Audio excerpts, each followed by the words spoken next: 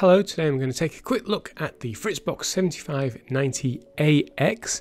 This now has Wi-Fi 6 on board, and that's the main improvement over the 7590. Like other Fritz products, you get the instruction manual, a quick start guide, and details about the Wi-Fi settings and how to get set up. It's pretty simple to use. I find all the Fritz products brilliantly easy to use and set up, and I'm using this with Virgin Media.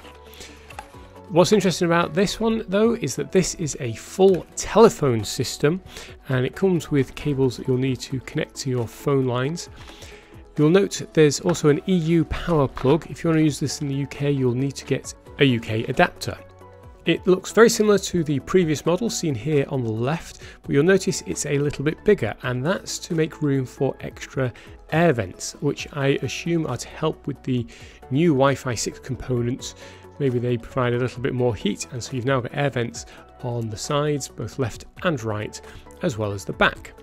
You've still got a really good range of connections on the back, so you've got USB 3, you've got the power, 4 LANs, a WAN, and the 2 phone sockets, as well as the DSL in.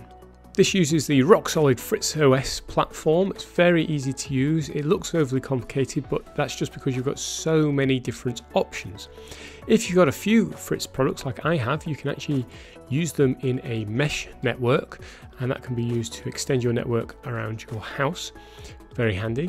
And the main feature for this system though is that this is a full telephone system. It's got an answering machine, phone book, and you can connect DEC telephones. So you can use this with VoIP numbers and your standard incoming telephone line if you've still got one of those, and you can use this with either a Fritz phone or with a standard DEC handset that you can pair to the router, and then your phones will ring whenever you get a call.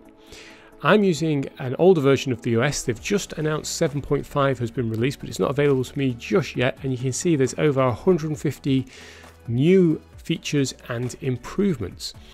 In terms of the hardware size, the Wi-Fi 6 does perform very well. So this is a speed test running on my mobile, and I'm with Virgin Media. I get about 300 down, and it pretty much delivers that straight to my mobile, which hasn't always been the case. Before Wi-Fi 6 I would get maybe half of that, and I'm also getting a respectable upspeed of about 30, and again that's about the maximum I'd get with Virgin Media.